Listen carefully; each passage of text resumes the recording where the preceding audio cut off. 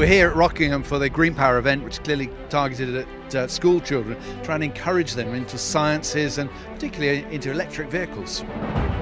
Greenpower inspires them about engineering, innovation, sustainability, and it's getting them doing a hands-on practical subject and getting them involved in teamwork as well. It's a 90-minute race and they're just about to get underway.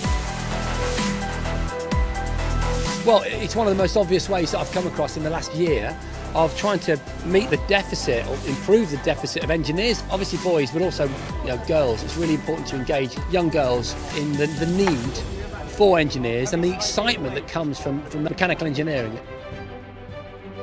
The strength and the success of our business is in our employees and our staff and recruiting the very best engineers. Without the involvement of Siemens, this just wouldn't happen. It wouldn't be possible. Yeah, loads of young people that have taken part in Greenpower have gone on to work in amazing fields, whether it's Formula One, sustainable engineering, working for companies like Siemens. It's extraordinary. I love Greenpower because you get to actually make the cars and design them, and then you get to race them, so you see your creation just come to life. It's great. It was definitely Greenpower that got me into engineering, and the reason why I applied to Ennishaw was because they had a Greenpower team, so I wanted to join them. Well, mainly my friends, I came after them, they were doing it first, so they encouraged me to get involved. And when I did, I came along, met the teachers, and they were really lovely, and it was just so fun.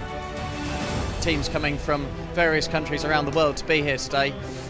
We've had 100 cars racing on the track in the various categories, and everyone's really enjoyed the day.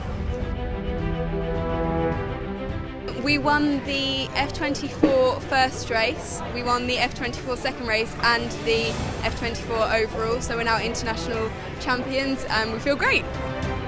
We've just won the Silver Line Corporate Challenge. It's been a fairly hectic day really. We've trying to stop stuff rubbing on the car, just trying to get the car to its optimal performance, and it's obviously paid off. It's about the technical backup, it's about having mentors, know-how, facilities. The DNA of this event and Siemens is a perfect match. The numbers of people here, with the quality of their vehicles that they're driving, with the international involvement as well. Every aspect of it you can see is growing, and I think that bodes very well for the future, not just for the future of Greenpower, but the future of engineering.